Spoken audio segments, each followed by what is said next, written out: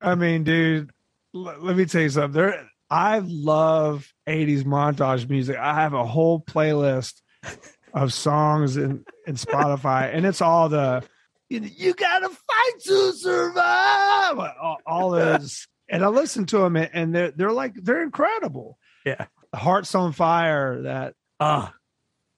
There's something that happens to me when I listen to those songs, man. It's like hearts on fire. When that intro kicks in, it's like, dang. Yeah, and then there's like a cool chord progression and stuff. Like it's legitimate. I love it with all my heart. And I do at some point.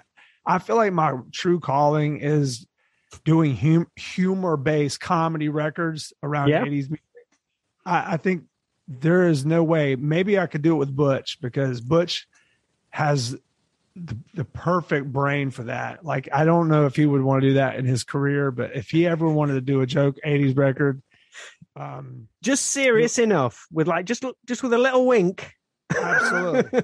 But like I'm talking about taking it deadly serious. Yeah. But it would still be like humorous, because when you nail it and because I'm from that era, it wouldn't be hard to re-pull those old skills out, you know. But I think I really want to do it just in the EP, at least, just 4 or 5 songs that are just like crazy 80s metal, you know. There's my little 80s montage. I love it. I'm going to listen to it today.